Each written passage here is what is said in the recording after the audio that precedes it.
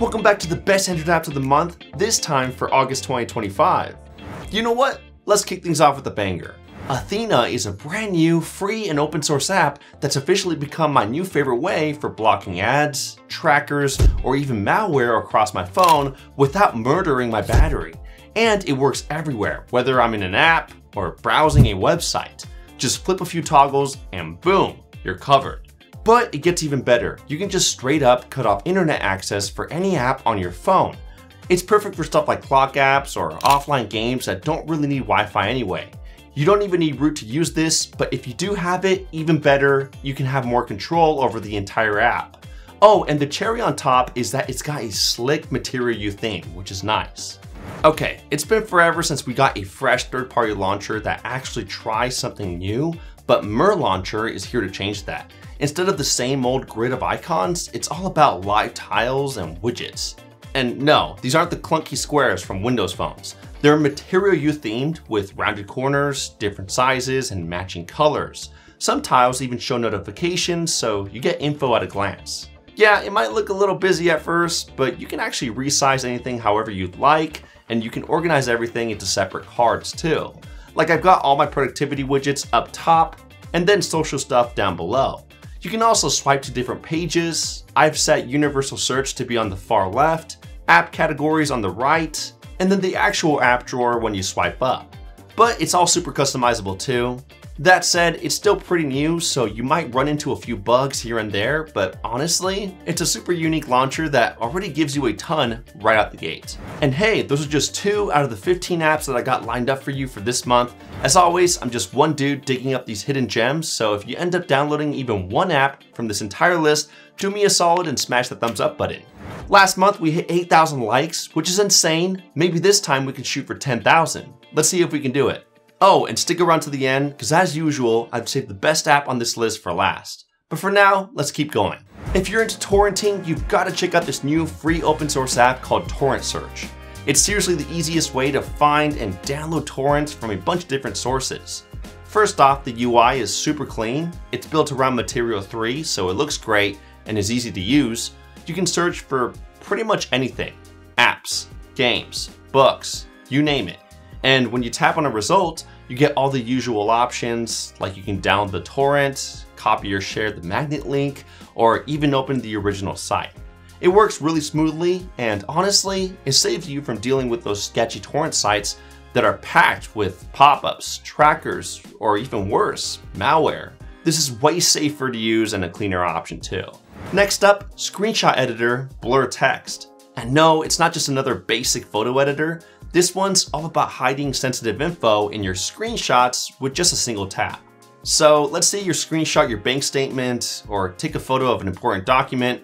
You just load it into this app and it automatically scans it for any text. Then you can tap on whatever info you want to hide and choose from effects like blur, pixelate, or blend. My favorite's the blend option because it makes text vanish from the shot completely with no trace left behind. Plus, you can even highlight or underline stuff, add your own text, and a bunch more. Once you're done with it, just save the image and boom, it's ready to be shared without any of your sensitive info being on it. All right, moving on, we've got SpeakThat, a simple free app that reads your notifications out loud. Why? Well, if you've got vision issues or you just want to hear your notifications without picking up your actual phone, it's perfect. Now sure, Android already has the talkback feature built in, but that thing reads everything on your screen and completely changes how you interact with your phone. It's really meant for full accessibility needs. With SpeakThat, it's way more focused. Instagram notified you. Facundo holes. Facundo, how you doing, bro? It just reads notifications, and you can even customize it so it only reads ones from specific apps like your Gmail or your messaging app or whatever you want. You can also blacklist certain words, tweak the voice speed, maybe even change the language, all that good stuff. Obviously, it's not meant for everyone, but I did find it super handy for when I just wanted to know what message came in. It just read it out loud.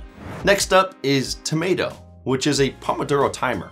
What really blew me away here is the design. I mean, it just might be the best looking timer app that I've ever seen. It follows Google's new Material 3 Expressive design, and it's full of all those little squiggles, bouncy animations, playful buttons. I mean, it just feels alive. I hope more apps go this route. Now, in case you don't know how Pomodoro timers work, it's all about helping you stay focused by working in short bursts. Personally, I do 30 minutes of focused work, no multitasking, no distractions. Then I take a 5-minute break to reset, and then it's back to another focus session. Then a longer break too. You just keep cycling through just like that. It's actually super effective at boosting productivity while avoiding burnout. There's even a stats menu to help you keep track of focus streaks, and you can tweak the intervals as well if needed within the settings. It's pretty effective. Okay, weirdly enough, some phones, even Google Pixels and Samsung devices, still don't have a built-in way to lock individual apps. I mean, sure, they've got features like private space or secure folder to lock and hide apps, but outside of that, you can't just lock out any unhidden apps with a passcode or fingerprint like how you can on OnePlus phones or Nothing phones. That's where AppLock comes in. It's free, open source, and lets you lock apps with a passcode, fingerprint, or face unlock. It's super easy to use, works well, and even comes with Material You theming so it blends right with your system. Definitely one to keep installed. You know, most people don't realize just how often online attacks happen. I mean, it's literally every single day now, even on your phones too. Seriously, just this month, Google Gemini had a vulnerability that let phishing attacks slip right into emails. Pretty scary stuff. And if you're not using a VPN, you're basically just asking for it. That's why for years now, I've been using Surfshark, yep, the sponsor of this video, to keep my online life locked down. And here's the best part. It's crazy affordable, like cheaper than your daily Starbucks coffee. Plus, you can share one account with all your friends and family so they stay protected too. But Surfshark does more than just help you stop online attacks. Let's say you're signing up for something and the site then asks for your email. Boom, Surfshark gives you a throwaway one that still forwards stuff to your actual inbox. And if that email starts getting spammed, you can just delete it later. It even gives you a totally separate identity to use online too, which is pretty slick. Oh, and let's not forget that Surfshark also unblocks geo-restricted content on YouTube, Netflix, you name it. Plus, when you're shopping online, you won't get hit with those shady location-based price hikes too. So head over to surfshark.com/HTM to lock down your data, and don't forget to use code HTM at checkout for an extra 4 months for free. Seriously, it's a steal. Don't sleep on this. Alright, this next app's for rooted users only, so if you're not rooted, just skip ahead. It's called Reddidn't, and it's a really weird name, but it's also really simple and useful for some. It basically just removes all the ads from the official Reddit app. That means no more promoted posts in your feed or random advertisements buried in the comments section. Just clean scrolling. Plus, setting it up is super simple. You just grant it root access, and you also enable it with the lspose module. Once that's done, you're good to go. Okay, apparently we're putting Material You themes on everything now, and I'm honestly not mad about it. Material Player is a simple, no-nonsense video player that's clean, ad-free, and supports most video formats, including streaming from links. The interface is super minimal too. You can just browse by folders, or you can also swap it to actually just show your videos in one place. It's also got picture-in-picture mode, gesture controls for brightness and volume, easy scrubbing too, subtitle support, everything you'd actually need within a video player, but without all the clutter too. I mean, sure, there are more advanced video players out there, but this one nails the basics. No in-app purchases, no weird gimmicks, just clean and simple playback. Sometimes that's all you really want. Now, I don't usually cover widget apps because most get abandoned after a year, and honestly, we've already created hundreds of awesome widgets with new ones getting released every month now. You can check them out on our Patreon, but OneUI Widgets is different. It's the only paid app on this entire list, but I think it's worth it. I mean, you get over 240 widgets that match Samsung's OneUI style. We're talking clocks, battery info, calendar widgets, photo frames, basically all the classic OneUI widgets. And then there's even the fun stuff like digital clocks straight from the lock screen, quick setting toggles so that you can drop them on your home screen and control it, a calculator, even a few little games too to play around with.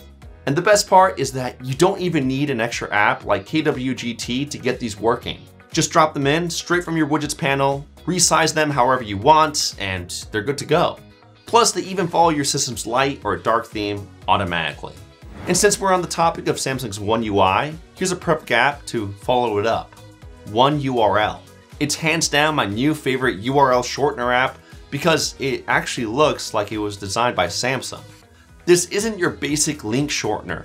You get to choose from multiple URL providers. You can also set a custom alias so your link isn't just random characters. You can add a description too. And it even generates QR codes that perfectly match Samsung's native style. It's ridiculously polished for something so simple. Next, I have mymind, which has also become my go-to for saving literally everything. We're talking bookmarks, notes, tweets, YouTube videos, articles, images, videos. If you can see it on your phone, you can save it. The design is beautifully minimal, and saving anything is really as easy as just sharing it to the app from Android's native sharing menu. Inside the app, it'll even use AI to automatically summarize what you save. It'll add smart tags, and it'll even let you organize everything into categories too. And once you've saved over 50 things too, there's a serendipity tab that basically helps you clean the house. Just swipe left or right, Tinder style, to get rid of stuff you no longer really need. It's such a cool way to keep everything organized.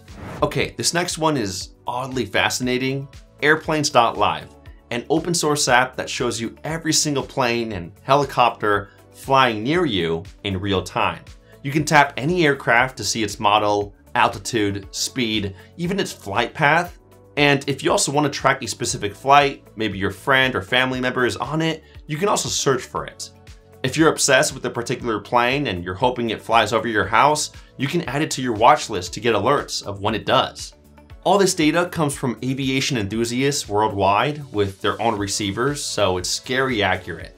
Definitely a fun one to play around with. If you want a no-frills, super clean newsreader app, check out Raven.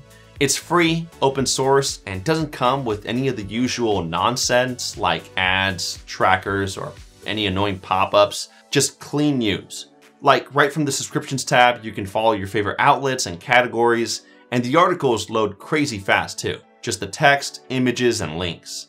You can also save stories to read later with a quick swipe, or you can tap on the icon in the corner to open the original page if you really want more context. It also supports RSS and Morse, so you can add almost any website. It's just a really solid, lightweight news app. If you ever need to share your screen with another device, ScreenStream makes it shockingly easy. If you're on the same Wi-Fi, just set the app to local mode, hit Start Stream, and then type the link it gives you into a browser on the other device. That's it. Your screen now shows up instantly. Now, if the person's somewhere else entirely, just switch to global mode and have them go to ScreenStream.io. There, they just type in the ID and password that you give them through the app, and boom, they should be connected. There's also an RTSP mode if you want to stream directly to a media server too. It's super handy for remote help, demos, or casting to just a bigger screen in general. Anyway, tap on this card right here to watch a full playlist of all the previous best apps of the month, or this one to see how the new Material 3 Expressive update is looking so far. Don't forget to drop a thumbs up if this video helped you download even one app. Thanks so much for sticking around to the end, and I'll catch you guys in the next one. Kapow!